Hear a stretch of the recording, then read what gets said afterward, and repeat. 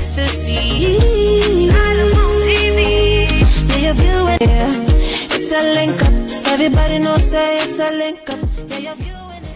Okay, welcome back to the studios. It's still link up right here on Zylofone TV, all for your viewing ecstasy, nothing but the very best of entertainment. So if you're just joining us, well, we are just about to begin. So do what to tell a friend so they don't miss out. We are streaming live on Facebook as well. So you can tune in on Facebook and then you can watch us right there as well. My first guest is seated and it's amazing. I was just having a little convo with him before we came back and he was telling me about his life as a Navy officer. So we are going to dig in. He doesn't just do that, but he's combining that with music. And he happens to be a gospel artist, and his name is P.O. Kwabena Donkor. Welcome to the studios. Thank you. Okay. So before we come talk music, I think we want to know more about you, your persona, and then we'll know about your the Navy.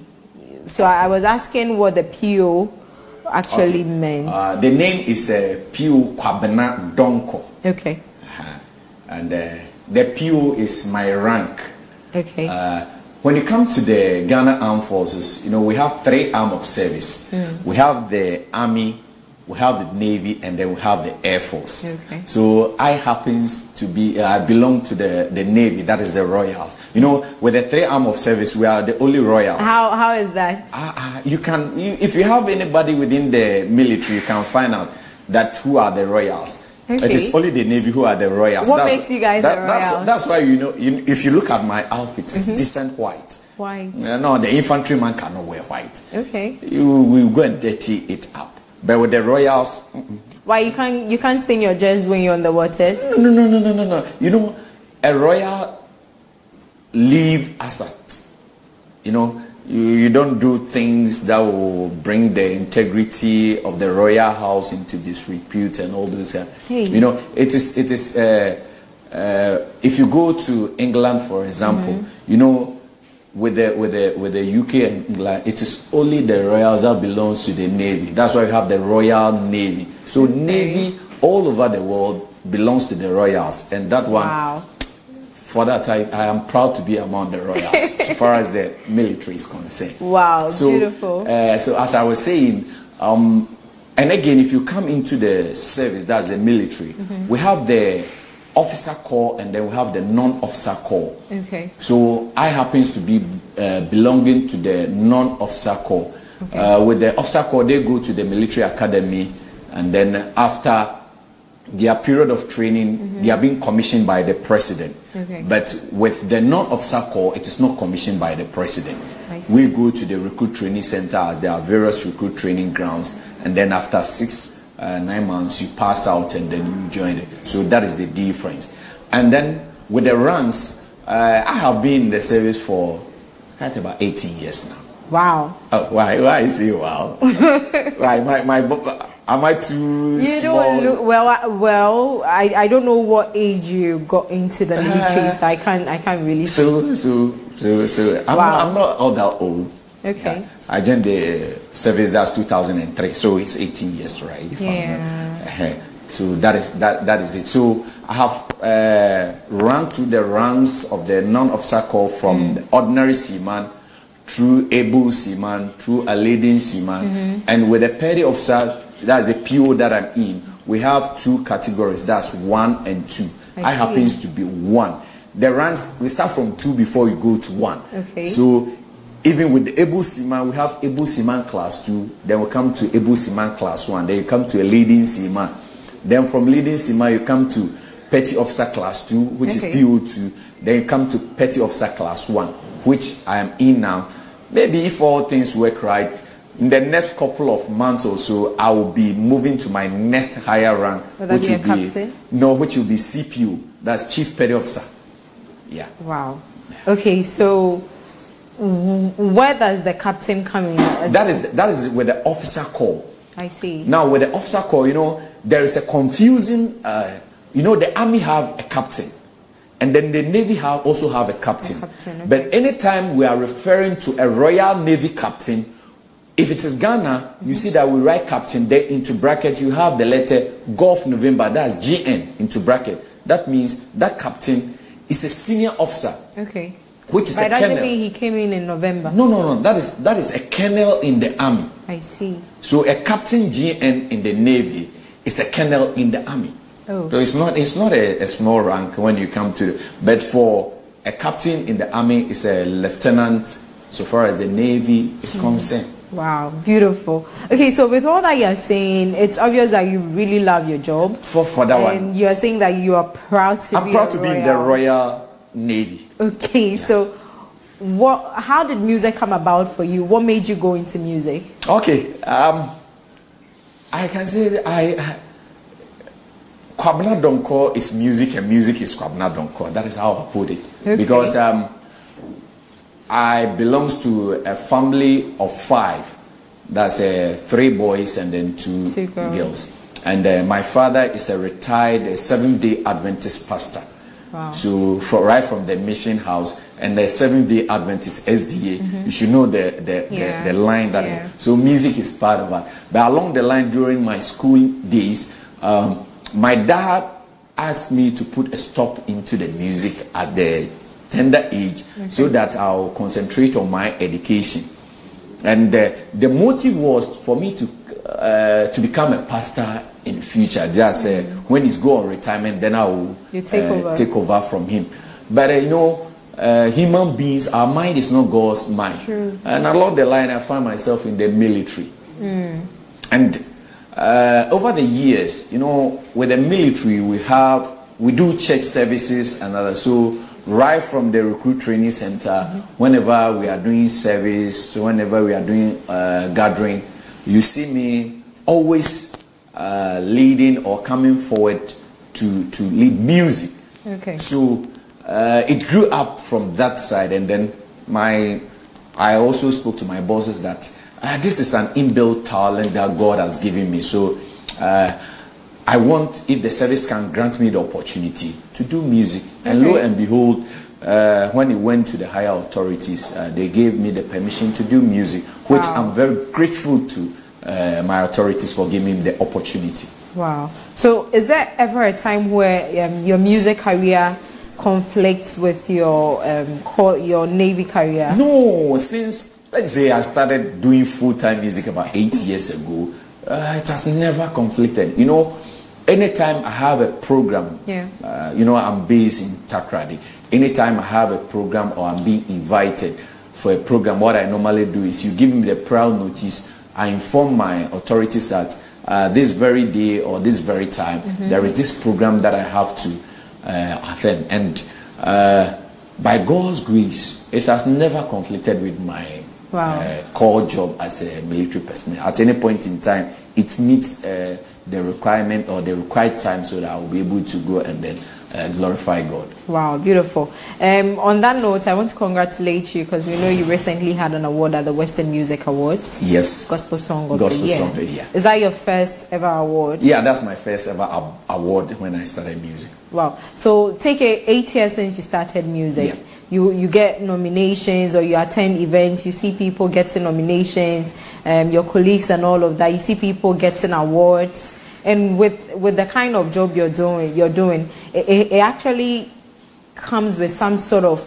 pride and feel to be recognized and to be awarded. So all through the 8 years, when you see people come and go with awards, nominations and all of that, how did that make you feel? Okay, for me, the proud motive was not awards. Okay. Mine is a ministry.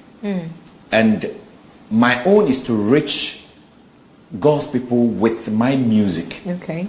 So I will say that when award comes, I'll receive it. That means it's a reward that God wants to give me. But I don't fight for awards. I don't do music because of awards, basically. So if the award comes or not, I will still do what I'm being expected to do. So whether awards or not, at least I have 2 albums and almost about 8 singles out. It is just this very year that by the grace of God, at his own time, he has honored me with that. Wow. So I'm proud of being awarded with that, award, but it was not the focus. Okay. Okay, nice. So you're saying that yours is a ministry, Yeah. and then you have 2 albums and 8 singles. Yeah. Tell us about the ministry. How do the songs come to you? Someone gets their songs, some people get their songs through prayer. Others, when they sleep, it comes to them. Others, when they are praying. I've already mentioned prayer, of course. Like, how did yours come to you? Okay, couple of times, most of my songs comes out of the various sermons that I listen. Okay.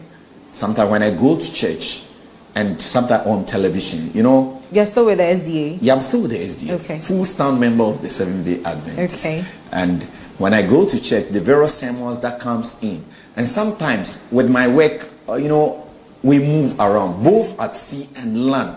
So some of the things in the songs are things that are life experiences that we meet or we see. So coupled with it, if I should meet somebody who may be by the roadside, is a blind person, he's begging to eat, or she's begging to eat, and I go to church and there is a sermon about giving.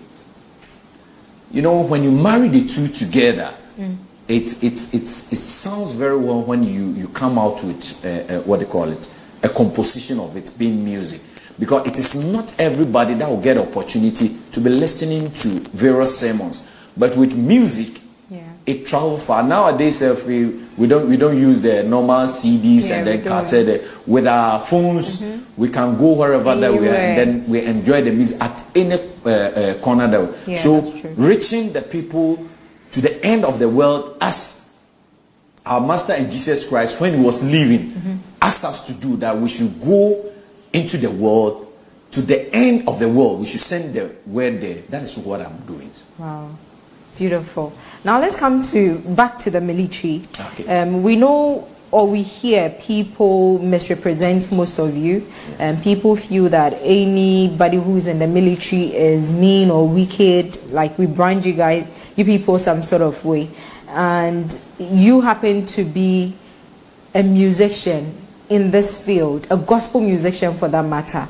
How has the response or acceptance been from people, even with your own colleagues in the military? When it started off, how has it been? How was it? Oh, for with my colleagues and then the work, I can say that maybe the way I started it, they saw it. So embracing it wasn't that difficult because my mates or my colleagues during training center will testify to that upon all the hardship training that we were going through, sometimes I was having about 4 of my colleagues that we set aside some days out of the training and we'll be fasting for we ourselves and our colleagues who were on the training center upon all the hardship that we were going through. And then with partaking fully in the various religious service that we were doing also gave me the opportunity. So them receiving me wasn't difficult. And with my church, you know, after the weekdays work, every Saturday I'm at church, and I have a singing group at church. Okay. And we do perform at church. So with my church too, since they knew me from the beginning, it wasn't new. You know, this man, it's something that maybe went on hold, and now it is coming back. And with the outside my church, you know, seeing a military man doing this, sometimes it amazes people. Like you're saying, oh no, these people, no, we don't believe. So sometimes when people see my posters or hear of me, somebody just want to come and see that yes, it is true that yes, the person is a military man. And I know that when they come, they are amazed and they are surprised what God is doing. So that is how the journey has been so far. Wow, beautiful. I know you have a new one out. Yes. And you featured Joyce Blessing on it. Yeah, that Unbreakable. But before we talk about that song and we go see the video, what's your relationship with Joyce Blessing? Oh, Joyce is my sister. Okay. Just a sister. Just a sister? Just a sister. Okay, so why did you decide to go on this one with her? Okay. The song was already done. Joyce was not in the picture. Okay. Then I was there one day when my sound engineer called me that I should come to the studio. We have to do something on the song. By that time, we have done everything, left with the mixing, then the mastering. So I came and he told me that, Pew, this song, I have that feel that there should be a female touch to it. So what do we do? Then I told him, he's called Jake, that's Jacob Ofusula, be Jake on the beat. So I told him, Jake, you know, with me, when it comes to music, he'll tell you, even when I enter the studio and we are going to do normal programming, without 5 minutes prayer, we'll never go into the machines. Because I always believe that even if it's a second, we have to commit it into the hands of the good Almighty. So I asked him that we have to go and then talk to God for him to give us the way to go. If it is God's wish that there should be a female touch, I don't have a problem with it. So after, I think 3 days, I came back to him and told him, okay, fine. I have the same, after I prayed for that 3 days, that, okay, we should give it a try and then see what. So he came out with a couple of names that I would not like to mention here. So I told him, okay, the names you have suggested as an engineer, you know the reason why you suggested the names. But I also have to go and talk to my master for him to choose one for me. So you went back to pray? Yeah, I went back to pray for another 3 days. Wow. So out on the 3rd day, then Joyce's name came up. How? Out of my prayer. Like, how did you hear? How did it come out? Okay, with me, I have so many ways of getting things being that sometimes I can even write the names down, put them in an envelope or a bowl, put it down and be praying over it. Okay. Then after some time, after the 3rd day, I decided to do a raffle pick out of it, and her name came up. Yes.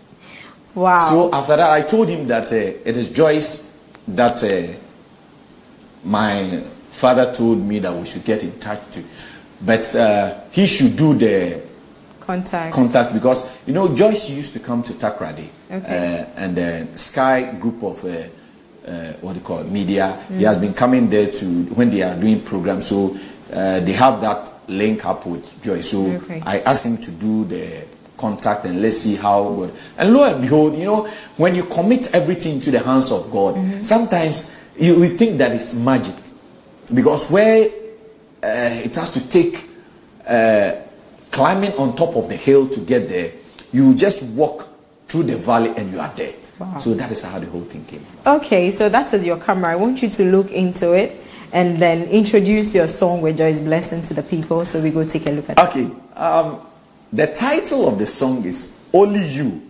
Yah. Yah means Yahweh. It's a Greek or a Hebrew word that people don't understand. It means God. So we are talking about the omnipotent one.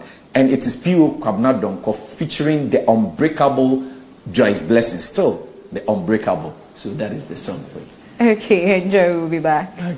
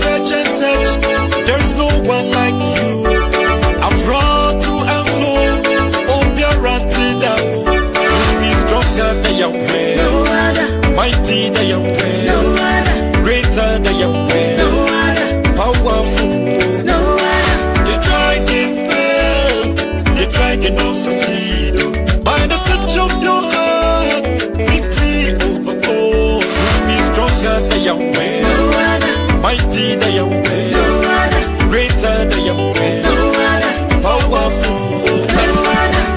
Only you can do, not nobody. Only you, not nobody.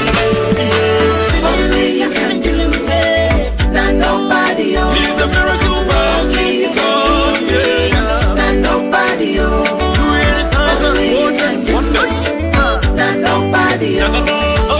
only you can do, not nobody. you do it, Only you can do, not nobody. Only you can do, not nobody. Only you can do, not nobody. Only you can do, not nobody. Not nobody. Not nobody. Not nobody.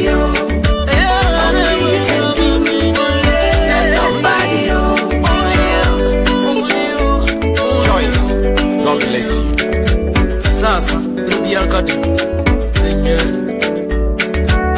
I dedicate this song to the messages from me. Okay, so Only You, Ja, featuring Joyce Blessing, and then P.O. Donkor. Or should I add the Kwabena? Yes, Kwabena. Okay, P.O. Kwabena Donkor featuring Joyce. I think that was a beautiful song. Thank you. And yes, it can only be God. In everything, it's only God. Yes. So I think it's a good one. I'll come to you so you tell us more. But people, I just need to inform you about something that's going to happen on the 28th of November. And that happens to be the Simabru Fashion and Business faculty. They are coming up with a night of fashion, glam, and creativity. You can't and you do not want to miss this beautiful experience. So it's going to be a graduation and an award show happening at the Elevento premises right here at Zylofone Media Complex in East Legon on the 28th of November. So that's like a week from now. Yes. You just have to be here. You know, when it comes to fashion and the name Simabru is mentioned, just like Joyce Blessing said, like nothing else, nobody else comes to be. You understand? And so it has to be the one and only Simabru. Like she can Barbie you, she can doll you up and all of that. You do not want to miss this experience. She's graduating new students and it's going to be an award ceremony as well. So on the 28th of November, all road leads to the Zylofone Media Complex right here in East Legon. Elevento premises is where this event is going to happen, and the rate for regular is a cool 50 Ghana cedis. Coronavirus by Washington. You've saved up a lot of money. Come give us 50 cedis. Come and enjoy yourself. Come see beautiful things.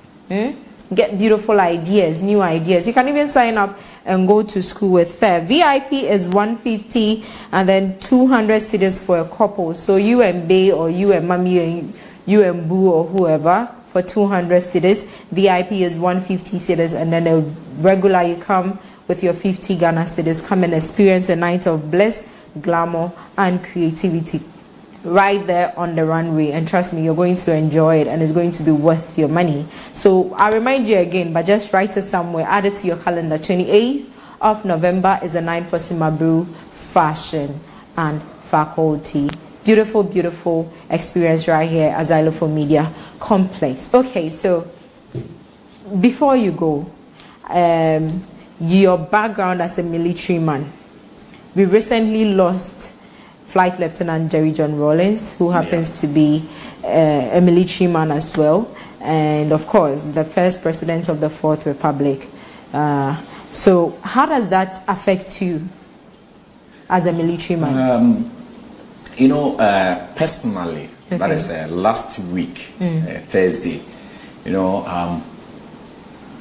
I came to do a call. I wanted to start my promotion for this song that is last week. So those who followed me realized that I posted that I have put in on hold to all the television promotion that I was doing.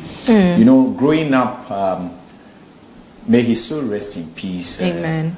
Former President Rawlings, as a military person, is somebody that has been my mentor, you know, when it comes to the military. Okay. Yeah, there are a couple of military. What is it about him that made him your mentor? What is it that you liked about him? With the military, there are certain character, or there are certain attributes that if you are a military personnel, you have to. The first one is self-discipline. Okay. And when we take former President Rawlings as a person, he's a self-disciplined person. Sure. And then again, when it comes to his courage, he's very courageous.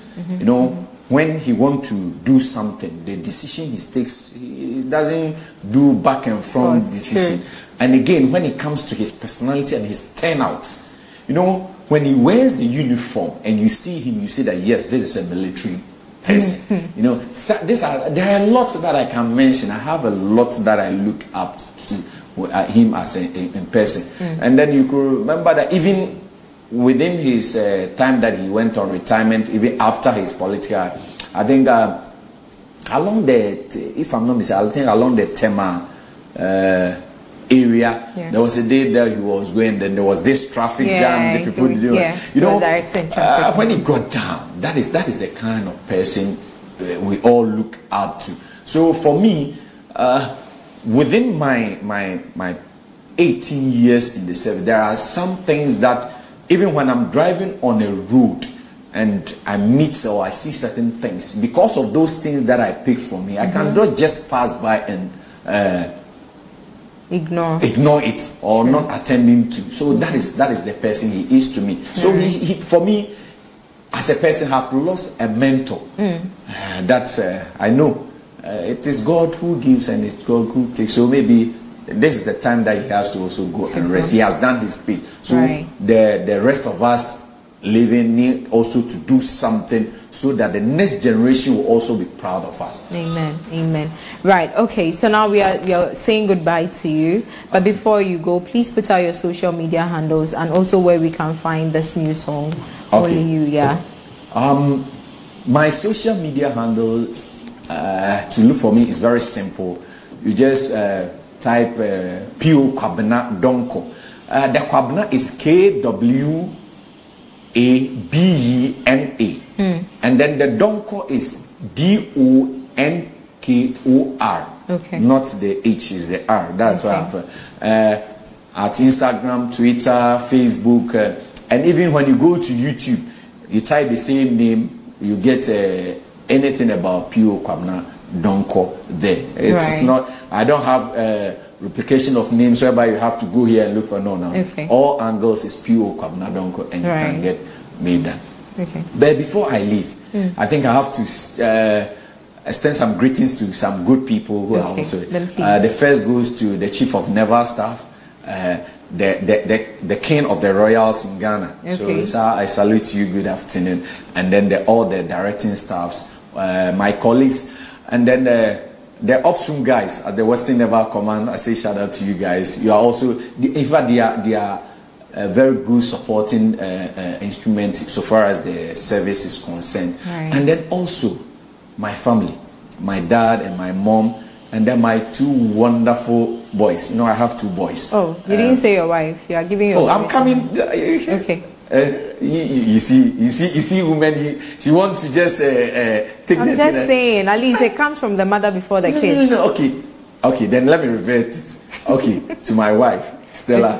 I say thank you for the support that you have been giving me, and then my two wonderful boys, Mephibosheth and then Jehoshaphat, and my entire family for the support that they have given me. I say may God bless them all. God bless. And lastly, Joyce, I will say it here again that may God bless you for what you have done for me. I know this friendship is not ending here.